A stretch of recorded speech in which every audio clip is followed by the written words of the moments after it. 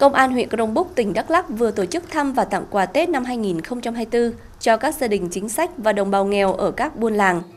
Trong đợt này, Công an huyện đã tặng hơn 100 suất quà cho hơn 100 gia đình chính sách có công với cách mạng và các hộ nghèo ở các buôn đồng bào dân tộc thiểu số trên địa bàn xã Chư Pơng với tổng trị giá khoảng 40 triệu đồng.